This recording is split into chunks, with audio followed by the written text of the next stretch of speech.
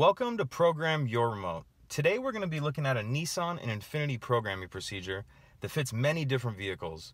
If you're unsure what procedure your vehicle takes, you can visit our website, programyourremote.com. Also, in the description box below, you'll find the step-by-step instructions we're about to go over. So let's get started. First thing we want to do is make sure all our doors are shut. Then we're going to press the lock button on the driver's door. Now we're going to take the key and go in and out of the ignition at least 6 times until the hazard lights flash.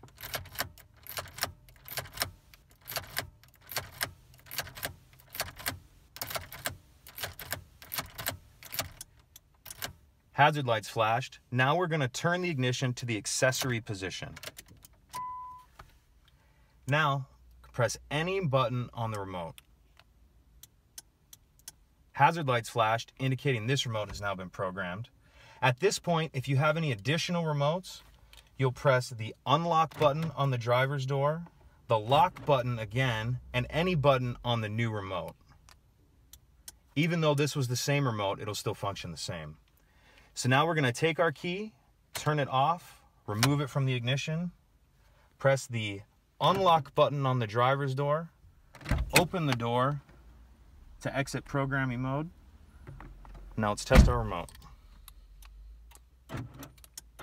That's a working remote. Thanks for watching, everyone.